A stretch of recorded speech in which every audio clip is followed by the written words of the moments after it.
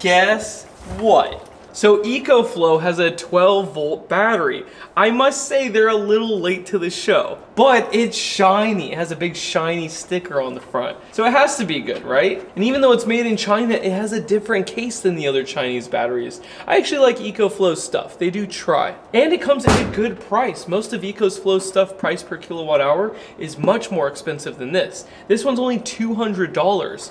But there's not many special features that I can see from the data sheet. Now, one impressive feature is that it can handle 300 amps for 30 seconds. But that's because this is a trolling motor battery, and that costs $20 more, which is pretty good. Typically, when a battery has a good surge capacity, you're gonna spend a lot more than $20 to get that much surge. But everything else looks pretty typical here. So we're gonna test the surge capacity, and I already did a capacity test, and actually passed that just fine. So before we open it up, we're gonna do the surge testing. So let's go over to that part of my workshop. So in recent times, we've been testing the surge capacity of 12-volt batteries with this huge resistor bank. But it's very large, it's very heavy, and it's hard to film on video. So I created this test station. I slapped it on the wall. We can put a 12-volt battery down here, hook it up, and see if it actually works. So first, let's test this claim of 300 amps for 30 seconds. We've got our fluke meter. These are some big cables. This is a great test to see if you can put big cables on a small battery, actually. And it fits, because some batteries make it very difficult. And this battery is fully charged, and we're gonna give it 300 amps and see what happens. Connect. Oh, there we go. So now we're logging the data. Now we're recording, and we're gonna flip this switch. 275 amps, 29, 30, 31, 32, 59, 60, 61. Oh, there we go. It did a whole minute. That was really good. Let's switch this off. Take a screenshot so I don't get sued. Now we're gonna hit it with another resistor. It should put us over 300 amps. Then press record and then turn it on. 2, 3. Oh, nope, it's not on yet. This is a trolling motor battery, so it should reset itself to like the lead time.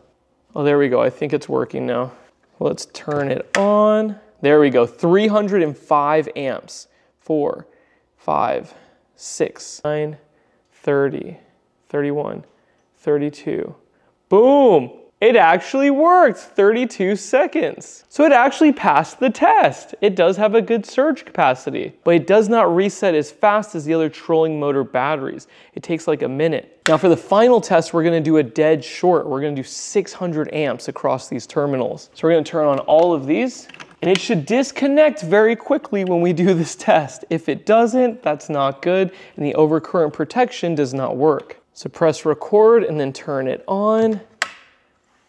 470, perfect. It disconnected in less than a second. So it actually works. It works how it's supposed to. And that's fantastic. That's how these are supposed to work.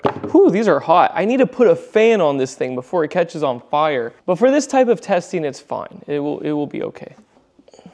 So now the fun part. This one has little screws on the top.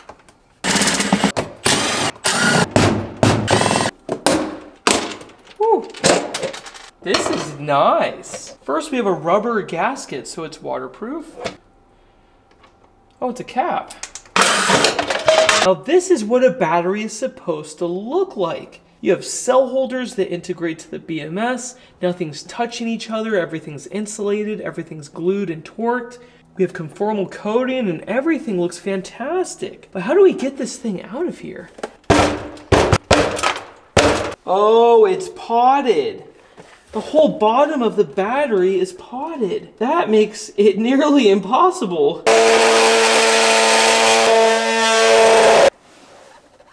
What the heck, man? This might be the strongest case I've actually got into. So all this black on the bottom is glue. It is potted in place. So you're not gonna be replacing these cells ever. Now if we cut the sides, we might actually hit the cells. There's not that much space. I need a new tool for cutting these open so I can do shallow depth cuts like this. Now check out the heat sink. It's not touching the cells, but it's so close. What's interesting is there's no vapors coming off of this plastic. Usually when I cut into the cases, it smells really bad, but I don't smell a thing right now. I'm still wearing my mask for most of this, but dang, it is very different than the other cases that they sell. And the terminals are welded. You know what? We could probably cut off just a little bit here, but there is a temperature sensor, so we can test that out. This plastic, I don't know what they're using, but it is incredibly strong. Look at that.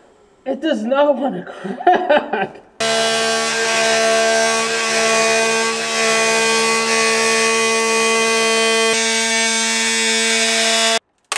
This thing's stronger than a coconut. Did I do that? This bus bar is bent. Hard to see, but this little corner is lifted up. That's strange. I don't think it's supposed to be like that. So we can see one bus bar, but the other two are hidden under the glue. There's one temperature sensor up here and one down here, but again, we can't see it because it's potted. But the overpressure relief valves are not obstructed, so that's good. Let's remove this temperature sensor and see if it actually works. So now we're charging with 10 amps. Let's stick the sensor in the water.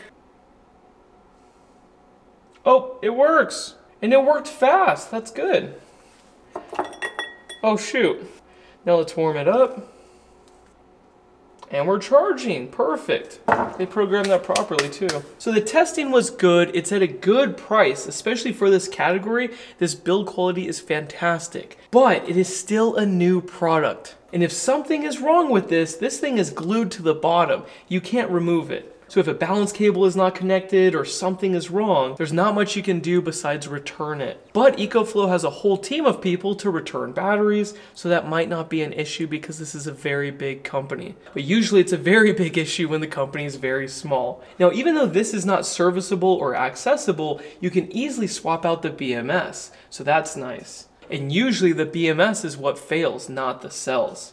But what we need to look out for is if people get these dead on arrival and how often that happens. So if you buy one of these and you have an issue, please post it on our forum. I'll have a link below. The biggest complaint I've had with Ecoflow is their software on the solar generators.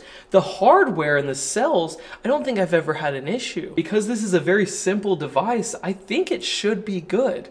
But only time will tell. Now, it did pass all the tests with flying colors, especially the surge. Most of the time, the small, cheap 12-volt batteries do not have a functional overcurrent protection, but this one works perfectly. So all around, this is actually a competitive battery. For the price and the features and what we tested, I think it's pretty good. But we need to keep a lookout if people do have issues with these batteries, because there's nothing you can do if something's wrong. Besides swapping out the BMS, that's something you can do. Now, when it comes to trolling motor batteries, which this is, the lifetime has a higher surge capacity. It can do 500 amps. Oh, wait. 500 amps for 1 second. It can do 300 amps for 10 seconds. But this one can do 300 amps for 30.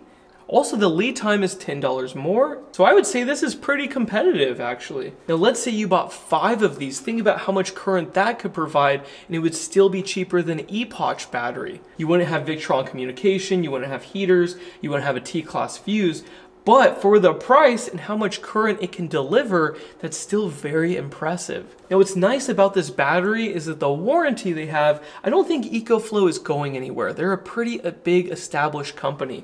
If it's a small company that's been around for 2 weeks and they're selling 12-volt 100 amp hour batteries from China, you never know where they're gonna go. Now let's talk about the future. I think you guys need to make something that can compete with an ePOCH battery, but for cheaper. So Victron communication, T-class fuse, large form factor, and more capacity. That would be fantastic. This is a good start, but I could see you guys doing so much more with this, which I'm sure they're probably working on right now. They haven't told me anything. This company doesn't tell me anything at all about their new products. I just get this right when it comes out and I have no idea. And that's pretty much all I can say about this battery. I think it's worth a shot and I think it's very competitive, but we need to see the reviews and see if there's any dead on arrival units.